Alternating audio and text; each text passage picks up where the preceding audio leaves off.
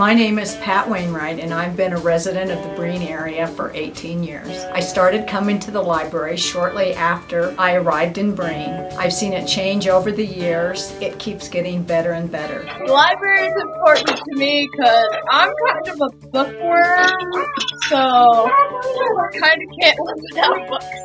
My name is Helen Vidaspis. I have a PhD. I was born and raised in this community. In 2017, I was asked to be a substitute librarian, and that has been wonderful. We serve a wide range of people, from small children to very elderly, all ages and really all interests. I'm Isabella, and I've been using the library for 3 years. What I like about the library is they have lots of good chapter books that I like to read. We love the library. We check out probably 30 to 40 books a week.